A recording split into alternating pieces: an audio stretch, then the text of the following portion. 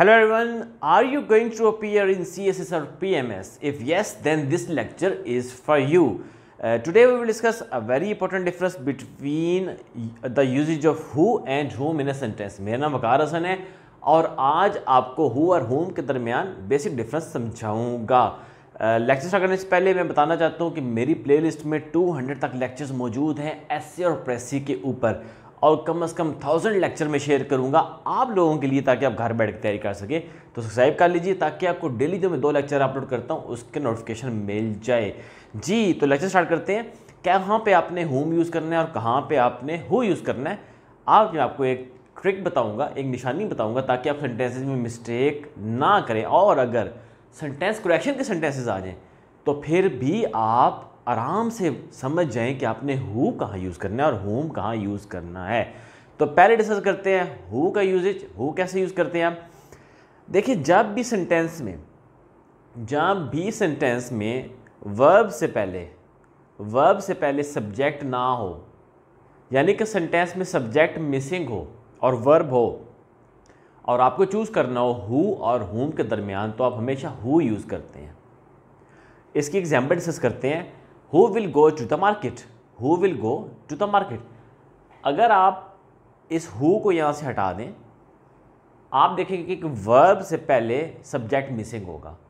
तो जब भी वर्ब से पहले सब्जेक्ट मिसिंग हो, वर्ब सब्जेक्ट मांग रहा हो और आपके पास चॉइस हो who और whom में से किसी एक को प्लेस करने की, तो आप हमेशा who प्लेस करेंगे सब्जेक्ट की जगह पे वर्ब से पहले।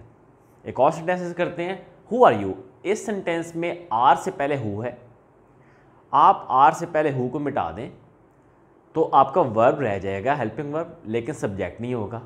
तो जब भी हेल्पिंग वर्ब से पहले आपने who और whom में से कुछ आपने चूज़ करना है तो आप हमेशा who चूज़ करेंगे, क्योंकि who को आप सब्जेक्ट की जगह पे प्लेस कर सकते हैं ग्रामेटिकली अगर वर्ब सब्जेक्ट मांग रहा हो। तो अब एक थोड़ा सारा कम्प्लेक्स सेंटेंस डिस्कस करते हैं ताकि आप लोगों को अगर कोई कम्प्लेक्स सेंटेंस आ जाए तो वो भी आप ठीक कर लें। Ali is the one who I think should take the responsibility. अब इस सेंटेंस में आई थिंक आया हुआ है, यहाँ पे सब्जेक्ट है और उससे पहले मैंने who लगाया है।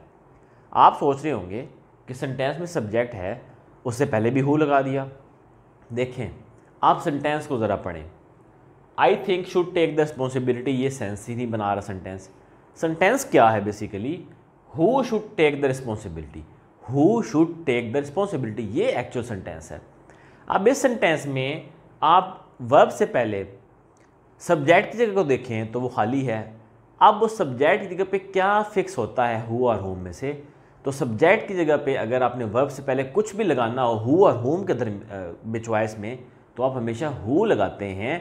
इसलिए यहाँ पे who लगाया, whom नहीं लगाया, क्योंकि सेंटेंस ये था who should take the responsibility। इस सेंटेंस में वर्ब से पहले जगह खाली थी सब्जेक्ट की। आप यहाँ पे who और whom में से अगर आपने चॉइस करनी है तो रूल ये है कि वर्ब से पहले अगर सब्जेक्ट आपने चूज़ करना है तो हमेशा who करेंगे, कभी भी whom नहीं करेंगे। इसलिए यहाँ पे who लगाया था। Ali is the one who I think should take the responsibility. तो who के लिए रूल याद रखें, सेंटेंस में वर्ब हो, वर्ब से पहले सब्जेक्ट ना हो, आपने who और whom में से कोई एक चूज़ करना हो, तो सब्जेक्ट के लिए आप हमेशा who चूज़ करते हैं जब वर्ब सब्जेक्ट मांग रहा होता है। अब डिस्कस करते हैं whom कैसे आपने यूज़ करना है। तो whom आप तब यूज़ करेंगे जब जो सेंटेंस में वर्ब है उसके पास ऑलरेडी सब्जेक्ट मौजूद हो, यानी कि सेंटेंस में वर्ब हो, उसके पास ऑलरेडी सब्जेक्ट मौजूद हो, तो उस सब्जेक्ट से पहले आप whom लगाते हैं। ये इसका पहला यूज़ है। एक एग्जांपल डिस्कस करते हैं। He never knows whom he should call for help. अब इसको ज़रा गौर करते हैं सेंटेंस में। He never knows whom he should call for help. इस सेंटेंस में वर्ब से पहले सब्जेक्ट मौजूद है। ही वो सब्जेक्ट है जो कि आपके वर्ब से पहले मौजूद है। तो जब भी किसी सेंटेंस में वर्ब से पहले सब्जेक्ट मौजूद हो, जैसे कि यहाँ मौजूद है, और आपने चूज़ करना हो who और whom के दरमियान, तो आप फिर whom लगाते हैं उन सिचुएशंस में जहाँ पर वर्ब से पहले ऑलरेडी सब्जेक्ट मौजूद हो। क्योंकि आप हु सिर्फ लगाते हैं सब्जेक्ट की पोजीशन पे, लेकिन यहाँ पे ऑलरेडी सब्जेक्ट मौजूद है सेंटेंस में वर्ब से पहले, इसलिए आप उस सब्जेक्ट से पहले whom लगाएंगे, हु नहीं लगाएंगे। एक और एग्जाम्पल डिस्कस करते हैं। He is the one whom most people feel they can trust। अब इसको देखते हैं। He is the one whom most people feel they can trust, इसमें भी वर्ब से पहले सब्जेक्ट मौजूद है पीपल। तो जब भी वर्ब से पहले सेंटेंस में सब्जेक्ट मौजूद हो, यानी कि पहले सब्जेक्ट हो फिर वर्ब आए, या वर्ब से पहले सब्जेक्ट मौजूद हो और फिर आपने चूज़ करना है हु और whom में से, तो आप सब्जेक्ट से पहले हमेशा whom लगाएंगे, हु नहीं लगाएंगे। तो ये whom का पहला यूज़ था कि सेंटेंस में वर्ब से पहले सब्जेक्ट मौजूद हो, जैसे कि ही और पीपल सब्जेक्ट मौजूद था, तो ऐसी सिचुएशन में आप सब्जेक्ट से पहले whom लगाएंगे, हु नहीं लगाएंगे। अगर आपने लगाना है सेंटेंस में हु और whom में से कोई एक लगाना है तो whom लगाएंगे। अब whom का दूसरा यूज़, सेंटेंस में जब भी प्रेपोजिशन आती है टू, उसके बाद अगर आपने हु या whom में से कुछ लगाना हो तो आप हमेशा whom लगाएंगे। तो टू के बाद हमेशा whom आता है अगर आपने लगाना हो सेंटेंस में, यानी कि अगर चॉइस हो कि टू प्रेपोजिशन आ गई है, अब हु लगाएं या whom लगाएं, तो आप हमेशा whom लगाएंगे, टू के बाद हु नहीं लगाएंगे। तो ये दूसरा यूज़ था whom का। तो ये आपको डिफरेंस था, मैं रिपीट कर देता हूँ। हु सेंटेंस में तब आप यूज़ करते हैं जब वर्ब से पहले सब्जेक्ट ना हो, तो हु को आप सब्जेक्ट की जगह पे रख देते हैं अगर आपने हु और whom में से चूज़ करना हो।